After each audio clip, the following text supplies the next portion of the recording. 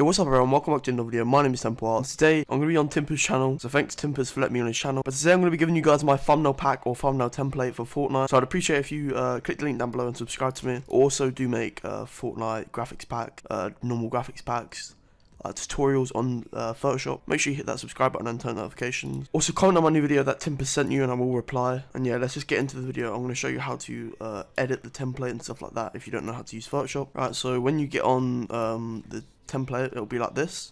What you're going to do is you're going to click the eye like this, open the template.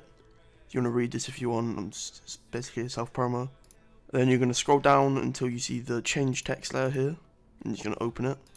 Then all we have to do to change the text is just type in whatever you want. So first win, let's say. Then you want to Control A, so it selects it all. And then this thing up here, you want to just slide it to the right, like so. Then click the check mark, and then boom. Then you can change the other one on put ever or something. Then Control T and just drag that up or drag it down, because there is a character here, and these are cut out. This character is cut out by me and everything, so it's all original. But yeah, you can basically just do that.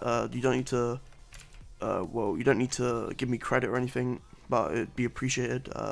But yeah, follow me on Twitter at TempleArtsYT and follow Timpers. Bye guys, peace out, subscribe to me, Temple Arts, bye.